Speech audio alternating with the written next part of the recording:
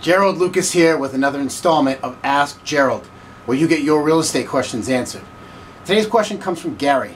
Gary writes from Weehawken, New Jersey.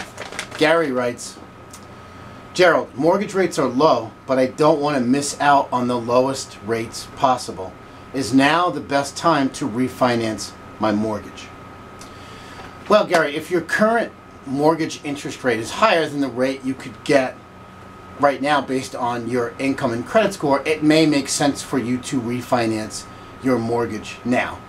However, because everyone's financial situation is unique and different, it's better to make personal financial decisions based on you personally rather than on generic advice. Now, historically, the rule of thumb has been that if you can lower your mortgage interest rate by 2 percentage points, then it makes sense to refinance. Although there are lenders that say that even a 1% reduction makes sense.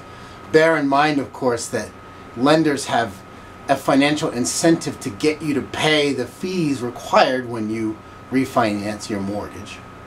But I think the important thing to bear in mind in terms of refinancing is the fact that it's not free, right? It costs money every time you refinance.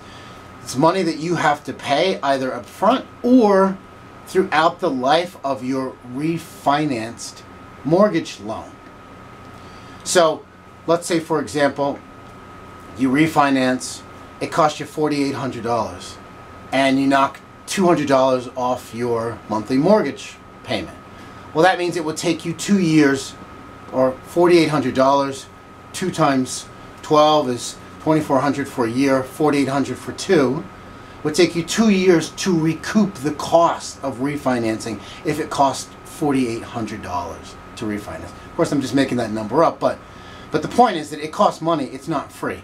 What that also means is that you should not be refinancing frequently, because every time you refinance, you're adding thousands of dollars to your mortgage debt that you will ultimately have to pay back. So thanks for your question, Gary. For more real estate information and tips, visit my blog at geraldlucas.com. I'm Gerald Lucas, and I'll see you again soon.